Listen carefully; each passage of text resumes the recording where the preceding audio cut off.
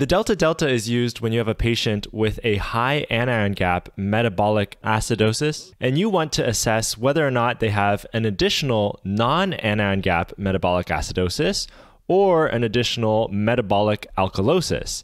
And the reason it's called the delta-delta is because it's simply the equation of the change in your anion gap versus the change in your bicarb. So what does a change in the anion gap actually mean? So that's going to be the patient's calculated anion gap minus what a typical anion gap would be, which would be 12.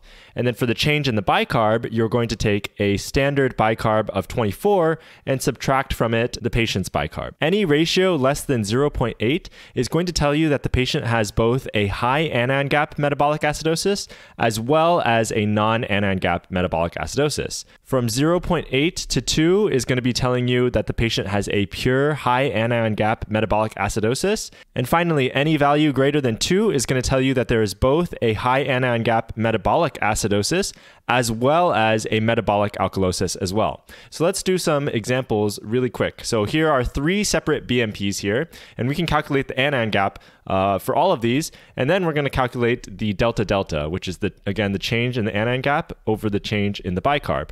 So for this first example, the anion gap is 135 minus 115, and so the anion gap is going to be 20.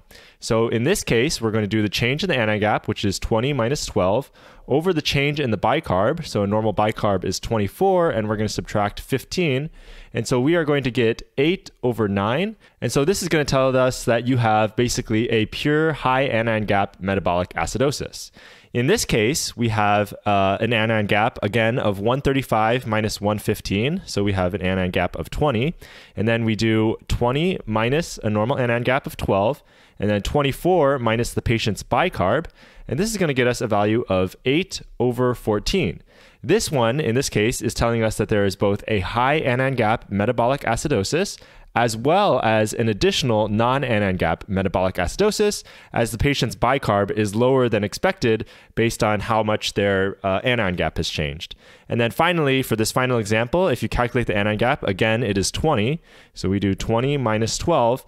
But in this case, the patient has a bicarb of 20. So we do 24 minus 20, and we get 8 over 4, which equals 2. And so this is telling us that there is a high anion gap metabolic acidosis as well as a metabolic alkalosis. I hope this video was helpful. If you want to learn more about acid-base disorders, I have another video where I go more into detail about everything you should know about acid-base disorders. You can click here for that. Thanks again for watching. I'll see you in the next video, and peace.